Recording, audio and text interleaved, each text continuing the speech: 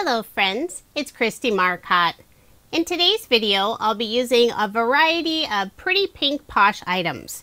I have their decorative birdhouses, their stitched bird dies, large Celebrate shadow script. The stamp set is 4th of July, and I also have the coordinating dies. The last two sets I'm using just a tiny bit of each of them. I have the graduation mug additions and spring foliage. I'll start by creating a fun firework background. I have a piece of light blue cardstock, and I'm stamping the two firework images from the 4th of July stamp set. The two ink colors I'm using are Suede Shoes and Rockin Red by Catherine Pooler. I'll fill the entire sky with fun patriotic fireworks. While I finish stamping, I have some fun news to share with you. I'm now a member of the Pretty Pink Posh design team, and I'm super excited. I've always enjoyed using their products, and I love that they're local to Washington State where I live.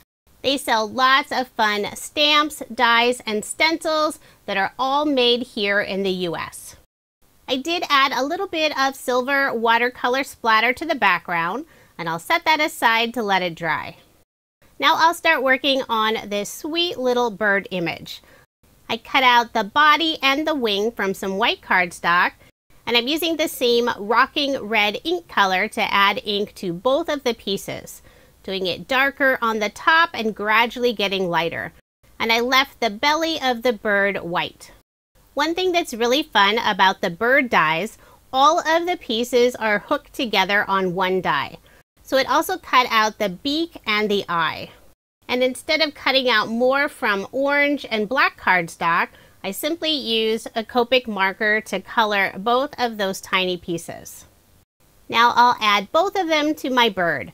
I'm putting just a tiny drop of glue on the beak, using an embellishment wand to pick up the super tiny die cut piece and adhering it in place. And I'll do the same thing for the bird's eye. On the wing, I'll add glue just on the upper portion. That way I could curl it up if I want a little extra dimension. For extra detail, I'm using a white gel pen and adding some highlights to the bird's tail, the wing, and also the top of its head. So there is the sweet little bird, and I'll set it aside while I work on the rest of the card. The silver paint splatter is all dry. I'll add this panel onto a card base, but first I'll layer it on some beautiful iridescent blue cardstock. I almost forgot to do that step while I was recording this video. I didn't realize it until I noticed the blue panel wasn't the same size as my card base. You'll only see a small amount of the iridescent cardstock, but it does add beautiful shine. I'll put glue on the back and add my card front onto a card base. And this is an American Standard A2 size card, 4 1/4 inches by 5 1/2 inches. Now it's time to assemble one of the birdhouses. I love the fun stitch detail. Since this is a patriotic card, I used only red, white, and blue cardstock. The white cardstock has a shimmer finish, so it adds a little extra detail. To assemble all of the pieces together, I'm doing it upside down. I'll add a strip of double-sided adhesive tape on the back side to hold each of the pieces together. For the very bottom of the birdhouse, I'm adding this strip of double-sided adhesive tape on the back side, flipping it over and adhering that bottom trim. Then I'll remove the release paper, and I will be popping up the birdhouse using some thin foam dimension. The foam dimension will also add some extra stability to the birdhouse. I'll make sure to get good coverage so there isn't one area that sags. Then I'll remove the release paper and adhere my birdhouse in the lower right-hand corner. The new decorative birdhouses is such a cute set. There are 3 different birdhouses. My card is featuring the largest house. The medium-sized house has some fun stitched vines toward the top, and there are 3 different sizes of openings for the birdhouse. The Stitch Birds die set also has 3 different birds. 2 are facing right and 1 is facing left. And all 3 of the birds look slightly different, so there's lots of fun variety. After attaching the birdhouse, I'll add the front door. I cut out the frame of the door from the same white shimmer cardstock, and for the door, I'm using some red iridescent cardstock, just adding that little extra shine to the card. The bird will sit on the left side of the house, and I will pop it up using some foam dimension.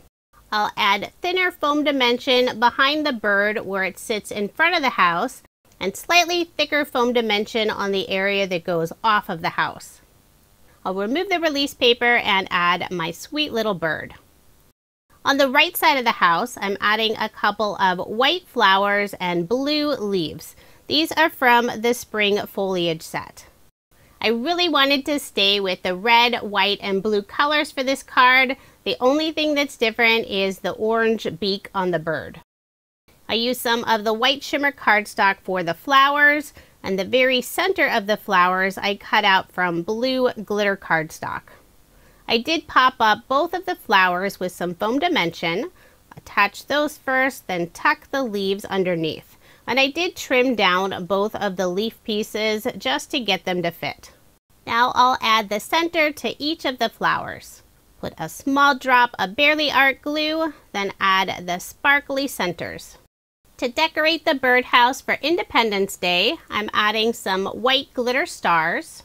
The die I used is from the Graduation Mug Edition. I'll glue 5 of them on the trim of the birdhouse. I have one final star to attach. Now I'll start working on the sentiment. I'm adding the large word Celebrate. I used more of the red iridescent cardstock for the word Celebrate and cut out 2 of the shadow pieces. One from white shimmer cardstock and the other from Vellum. I'll first add the word Celebrate onto the white shimmer outline. Then put glue on the back and attach this piece onto the vellum, creating a little drop shadow. Then I'll flip it over, put foam dimension on the back, and I made sure to cut those pieces nice and small so they don't show through on the vellum. I finished off the last of this foam dimension sheet, so I did need to pull out another one. They're larger foam squares, so I will trim them down. I'll remove the release paper and add my sentiment toward the top of the card. I love this nice, large, bold Celebrate word. It's perfect to use for all kinds of celebrations. Independence Day, birthdays, graduation, anniversary, so many different options.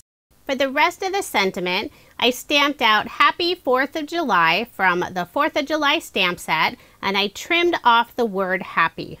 I put foam dimension on the back and adhered it underneath the word Celebrate on the right side. So there is my finished card, perfect for celebrating Independence Day. If you are interested in any of the products I used in this video, I do have links provided in the description box below. I'm super excited to be joining the Pretty Pink Posh design team. Expect to see lots more videos using their fun products. Thank you so much for watching, and I hope you have a wonderful day.